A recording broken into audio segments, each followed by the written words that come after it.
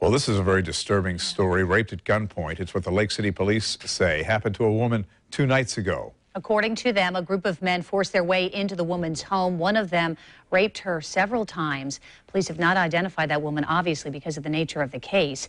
News4JAX spoke with neighbors, and Channel 4's Heather Lee is joining us now live with how they're handling this news. Heather, it's startling. Well, I know. And, police say that these guys are still out there, and the neighbors that we spoke with say there's a lot of kids in the area, which really concerns them. Very devastating. It is scary to even think about that. Could it happen again? Are other people in danger? All questions neighbors are asking after police say a woman was raped several times when a group of men forced their way into her home. Well, we have no indication that this is something that is a repeat incident. It's the only incident is isolated. We don't yet know if there was a connection between the suspect and victims, if they targeted her specifically. But we've not had any other similar incidents reported in that area. That would be something I couldn't deal with myself. That happened to my family, So I feel for her family. I feel very sorry for her family.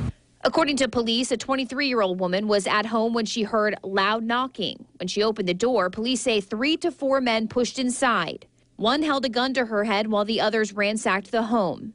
Most of the men then left, but one stayed behind and sexually assaulted the woman repeatedly. We do have, all of our officers are aware of what's happening. We have extra people in that area.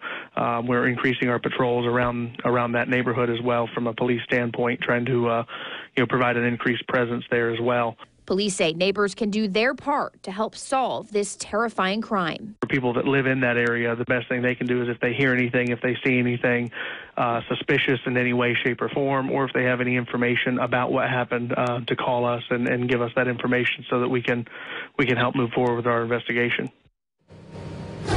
Now, again, we know the victim is at UF Health recovering from her injuries. And like the police department said, if you have any information about this crime or you know who these guys may be, you are asked to call the Lake City Police Department. We have that number posted on the screen below you. And we also are going to be posting it on our website, news4jax.com. For now, we're live. Heather Lee, Channel 4, the local station.